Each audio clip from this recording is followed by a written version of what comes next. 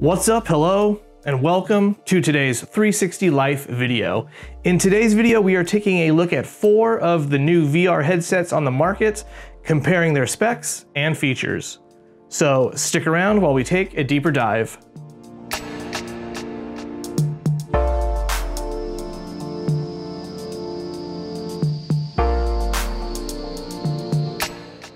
Welcome back and thanks for hanging out.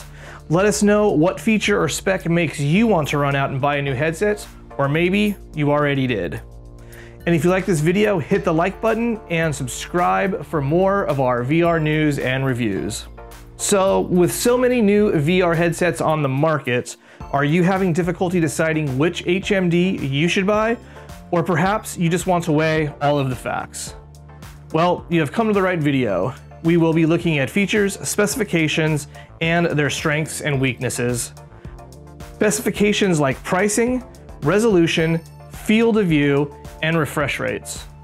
All in an attempt to help you determine which HMD is best for you and your hard-earned money. Or just provide a different perspective. So, to get us started, let's take a look at what must be one of the most hyped VR products to come to market in several years, the Oculus Quest. Well, this is a standalone device, needing no PC or wires, and with its inside-out tracking offering 6 degrees of freedom experiences. It will also no doubt have a great library to pull from, with lots of developers looking to get their products in front of this newest group of VR consumers. The Quest has 2 different models, one with 64 gigs of storage and one equipped with 128. They are priced at $399 and $499 respectively. It has a pretty impressive 1600 by 1440 per eye resolution with a 100-degree field of view and a 72 Hz refresh rate. It utilizes 4 built-in cameras to provide its tracking. It is equipped with a Snapdragon 835 mobile processor, so graphics will be limited compared to its PC-powered brethren, obviously. The Quest Pros. The biggest is the fact that it is a standalone headset delivering 6 degrees of freedom.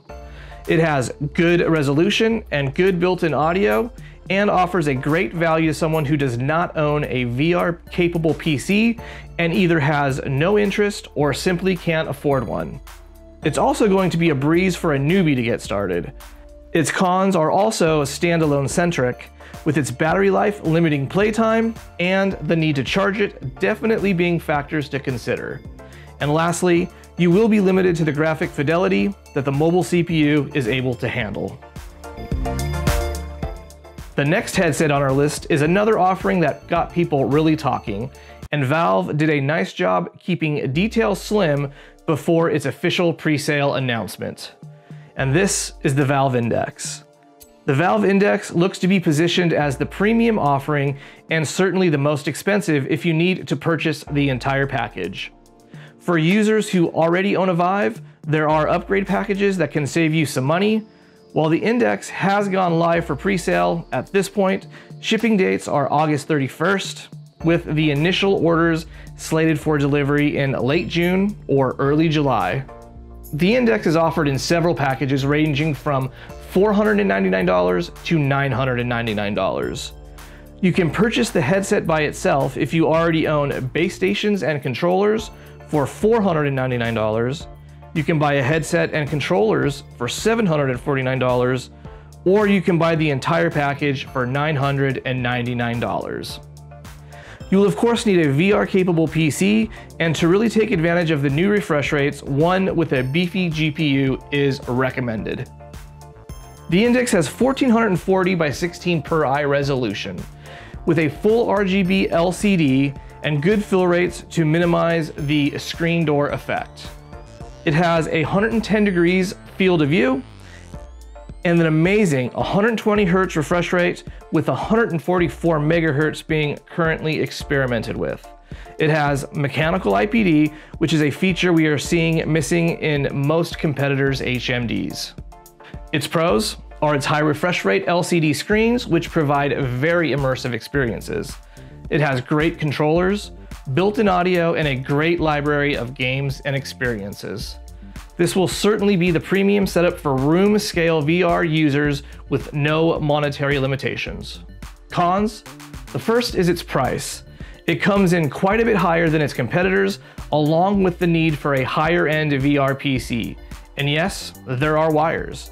And still quite a lead time if you are looking to get your feet wet right now in the VR space. The next headset is the newest Microsoft HMD, and is aimed primarily at enterprise environments, although consumer versions are also available at a discounted rate. This is the HP Reverb. The Reverb, as I mentioned, is focused on enterprise, business, and commercial use cases, ranging from design and training to location-based entertainments. The Reverb has gone live for sale, but currently looks to be out of stock. The HP Reverb runs $599 for its consumer version, and has a class-leading 2160 by 2160 per eye resolution. It has 114 degrees of field of view, all at 90 Hz. It uses 2 cameras for its inside-out 6 degrees of freedom tracking. With its high resolution, a very high-end VR-capable PC is not just recommended, but required. The Reverb comes with 2 Windows mixed reality controllers. Cons are its very high PC spec requirements.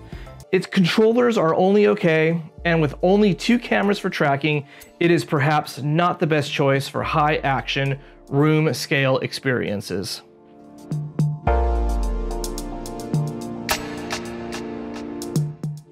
The last headset in today's VR shootout is the Rift S. With the announcements of the Rift S going for sale, the original Rift is no longer for sale, and the Rift S was clearly designed as the Rift's direct replacement, which is not a bad thing, but perhaps not the most exciting product in all of the recent VR announcements. The Rift S costs $399 and has a resolution of 1280 by 1440 per eye. It has a 100-degree field of view running at 80 Hz. It has 5 cameras for inside-out tracking, allowing for easier setup than the original Rift. They kept the resolution on the low side, so it shares PC specs with the original Rift, which are on the low side for VR-capable PCs. Pros are, it has better resolution than the original Rift, it's easier to set up, it has good controllers, and a great existing game library. Cons, it has a lower resolution than the Oculus Quest, a lower refresh rate than the original Rift. They did not make any huge advancements with the S aside from its inside-out tracking, but holds at what is certainly a reasonable price marketed to mainstream users.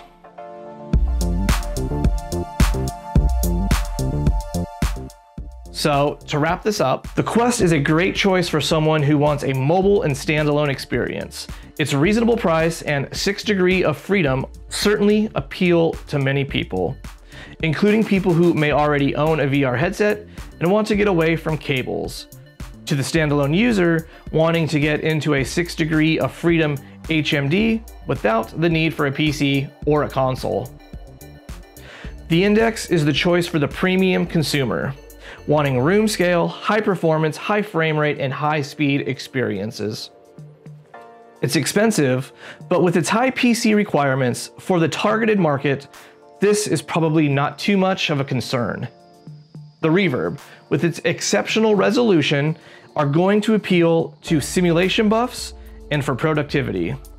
It has reasonable pricing, but I think its lackluster controls and 2 camera tracking are going to keep this from being the mainstream choice, which I guess doesn't matter as it was never HP's intention.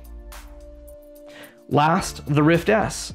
For the VR user who doesn't have the baller budget but wants the experience that only the PC has to offer, this hits a lot of marks. With its improved ease of use and setup, this should bring a lot more people to VR, which is what Mark Zuckerberg aims to do.